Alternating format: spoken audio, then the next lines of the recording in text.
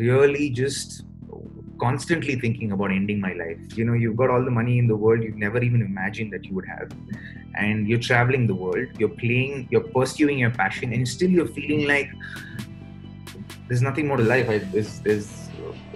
There's nothing to look forward to. It's absolutely okay to not be okay. It's okay to not feel okay. It's a very normal thing. It's a very natural thing. And it's important to talk about all of these things. And honestly, I thought I'll restart in some corner of the world, working in a McDonald's and starting from scratch again. And then after I spoke to my counselor again, I slowly started getting myself out of my way. And I realized, then it was with her that I realized I was going through clinical depression for the last year, 2 years.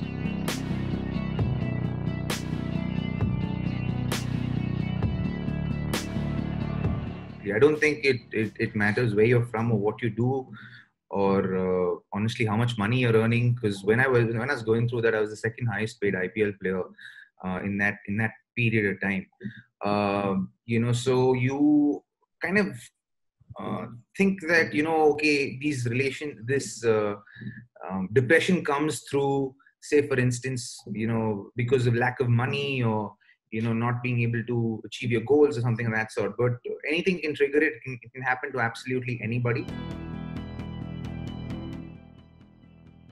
I realized it, I think, in 2009, that there's something wrong with me. Because in 2008 I played for Mumbai Indians, and then I was just transferred to the RCB. I was very conflicted because the trade happened very, very close to the tournament. I think 3 weeks before or 4 weeks before the tournament. And suddenly you're preparing the whole year thinking, okay, this is what you want to do. And I was thinking, okay, this is how I want to perform for Mumbai Indians. I want to win a few games, and probably possibly win a championship. And suddenly you're thrown into a trade situation where you're going to go to another team. Even though I'm coming back home, my loyalty wasn't here. I was very conflicted, and I think that kind of was the the the hay that broke the camel's back, so to speak, for me. And I just was so conflicted, and I realized that something's not right, because I was just constantly depressed. I was not okay. I would catch myself sitting on the windowsill of my room on the 21st floor with my legs dangling out of this one, and just sitting there thinking, what should I do with my life? Because those are the kind of things that you experience. You feel completely hopeless. A very dear family friend and my mom caught the fact that I was not okay, and that's when they suggested that I should go to a counselor. And literally, I didn't even know what I was going to speak to the counselor, to be very honest. And like, what am I going to tell her? And the way I was able to open up to her, the way I was able to figure out and understand why I reached that place in my life. When you are feeling so lost and hopeless in life, when someone helps you empower yourself, you feel life again in you.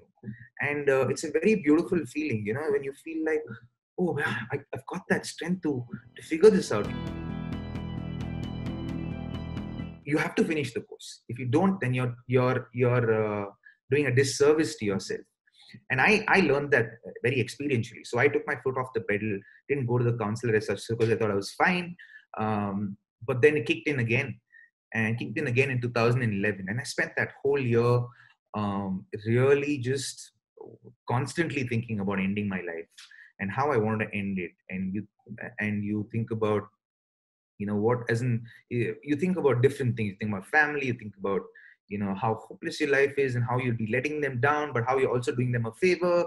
All of those things kind of cross through your mind. And then is when you feel like, okay, now what's the next what do you do next? And then you feel like, okay, I think the best thing for me to do under these circumstances is to finish it all, end it all. And that's where I think we're very wrong. I was very fortunate that when I even considered it, I remember my balcony door being open and saying, okay, I'm sitting at the edge of my bed and saying, okay, at 3, I'm just going to walk and just jump off. And when you go through that experience, and something held me back, and it was at the end of 2011, and I found different escapes, to be very honest. I found different escapes in the form of faith, in the form of, I would eat a lot. Eating was a massive solace for me. I think as Indians, we're very emotional beings, and I think food is a very emotional concept for us. So for me, I would eat a lot of food just to satiate something that was insatiable within me, and and got to a point where I was able to speak to my best friend, who happens to be my wife today. And I spoke to her about what I was feeling, and I just came. I think I moved to a place where I felt like I have two options in life: either end it all or get out of where I am, uproot myself, go to some corner of the world and restart. And honestly, I thought I'll restart in some corner of the world, working in a McDonald's and starting from scratch again.